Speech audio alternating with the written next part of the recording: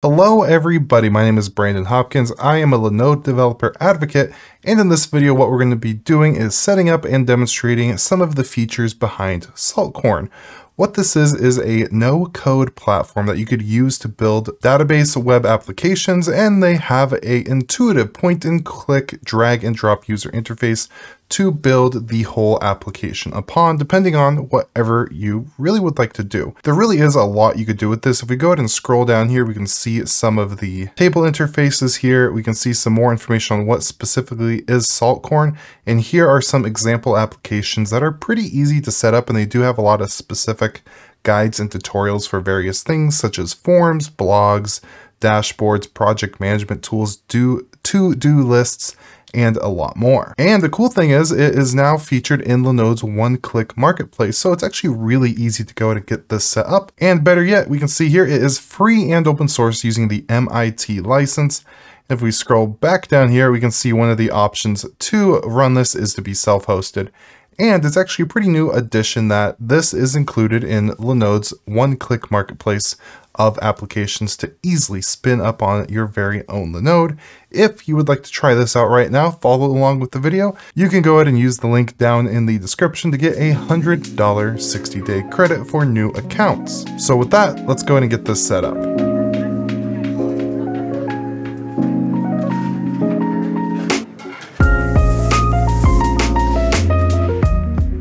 So now what we're going to do is go ahead and set this up, and before we do, I just want to show you this is what the dashboard is going to look like. I've been playing around with this, testing it out.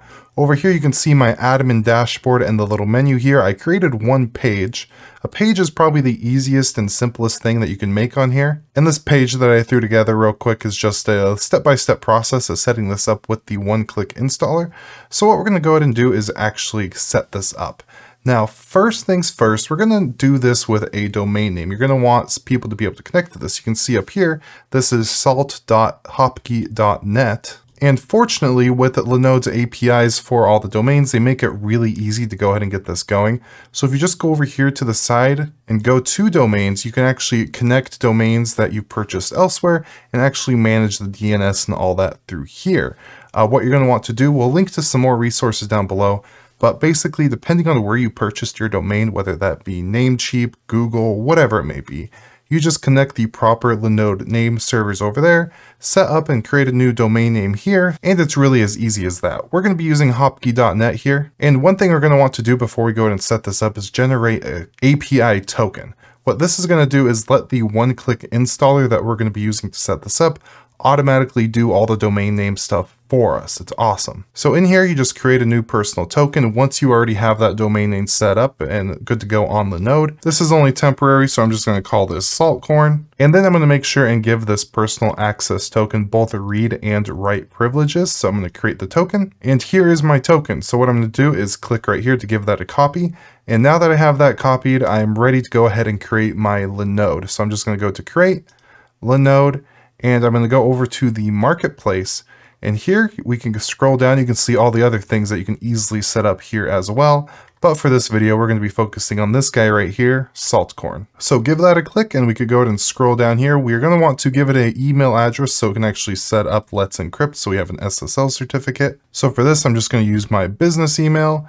We could go down, create a limited pseudo user, which is always a good thing to do. And it's cool that this helps you do this automatically, and give it a password, make it a little stronger there. You can use an SSH key if you'd like to. I'm not going to for now.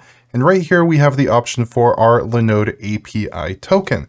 Just going to go ahead and paste in that token we just copied. Here for subdomain, I'm just going to call it corn because my very first test instance over here, I used salt. So for the domain, I'm going to do hopkey.net, which is just for testing purposes. Images, we have the option for Debian 11 and Ubuntu. I'm going to go ahead and go with Ubuntu. I'm a little bit more familiar with that. Region, for this, generally just go ahead and pick a server that's close to you or close to your target audience. And for this, we can set this up on just a Nanode $5 a month plan. And if you do have this deployed or plan on deploying it for business, anything like that, you can obviously upgrade later to meet your actual demands. So for the label, I'm just going to change this. You could change it to whatever you want, doesn't really matter, but I'm going to call this Saltcorn Setup. And then finally, let's go ahead and give us a super strong, complicated, and secure root password.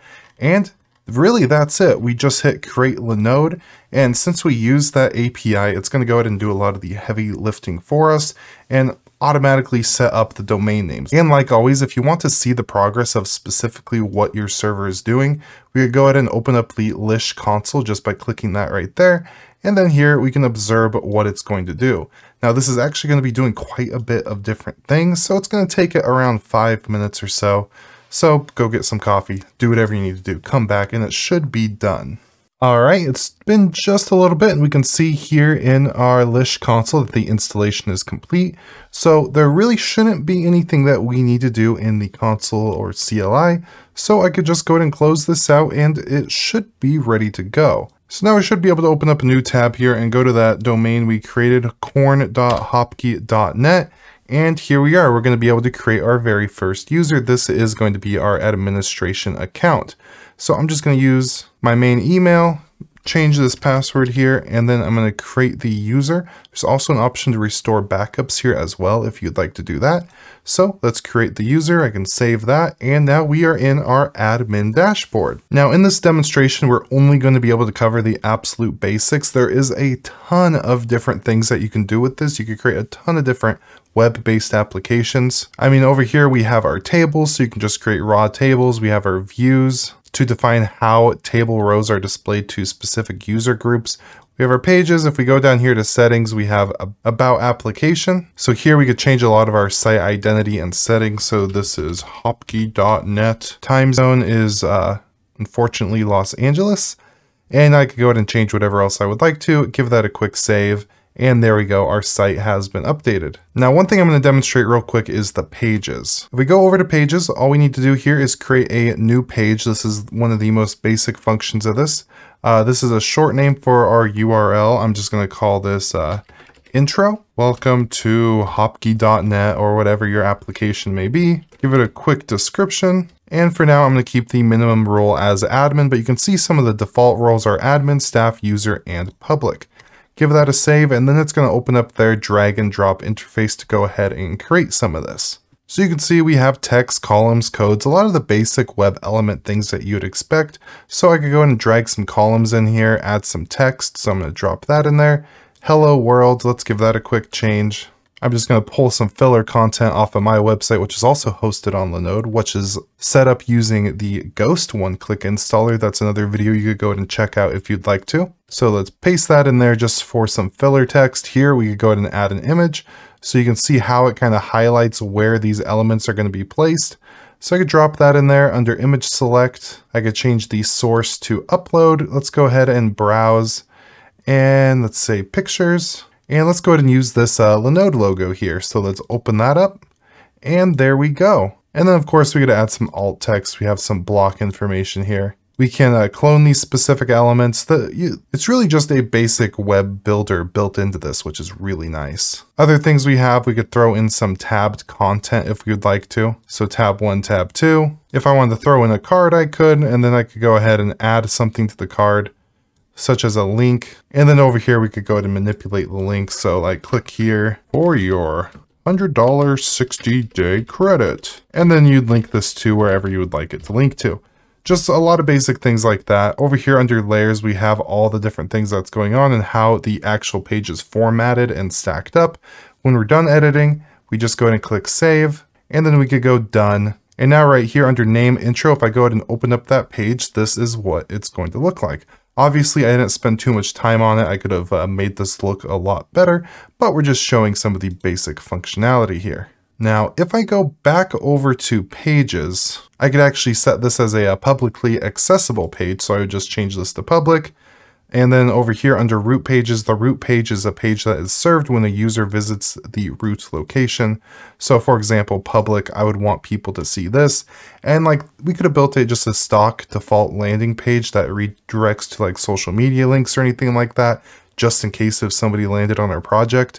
So if I saved that, I'm going to give this link a quick copy. I go to a new private window so I'm not logged in, and I paste that in there, hit enter, it's going to display that page. The image didn't show up though. I probably need to fix the permissions on that as well, but you all get the point. Now, another thing we really need to take a look at here is the plugins.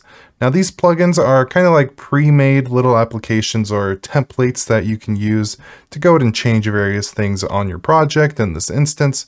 So we have things like blog. This will automatically generate or create a blog with possible entries, content, comments, things like that. We have carousel sliders, address books, file transfer services. So there's a lot of different things that you can build into this. You can really change and manipulate this to work exactly how you would like it to. We have a little store, statistics, Stripe, just a whole bunch of different things. One that's pretty cool, and it will let you change the theming of it. If we go up here and let's go ahead and I think it's under themes. And if we go to any Bootstrap theme, all we need to do to add these plugins is go ahead and click install.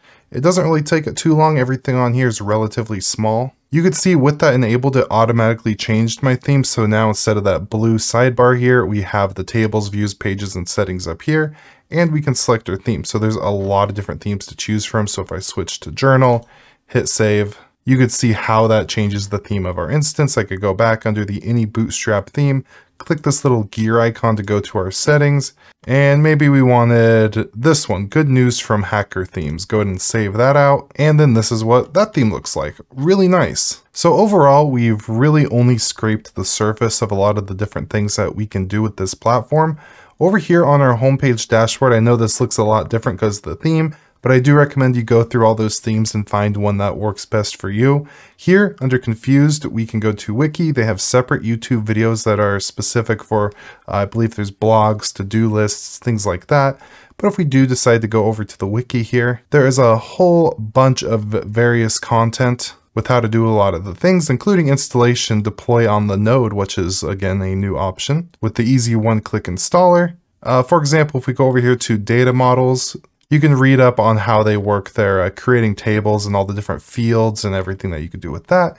Just overall, it's some pretty cool stuff, easy to get set up and play around in, and it's very low resource intensive. We just jump back over to our Linode. We can launch our Lish console here, log in using that limited sudo user we created, run a quick htop, and we can see that right now with everything running, this is using about 200 megabytes on our system, and that's including running Ubuntu. So this is a very lightweight application. So with that, anything that we referenced in this video will be linked down below, including the guides, the credit, so you go ahead and try this out. Whatever you need will be down below. If you enjoy this content and you want more cloud computing content like this, go ahead and subscribe to this channel and ring that bell so you do not miss any future uploads. With all that, I do hope you have an absolutely beautiful day, and goodbye.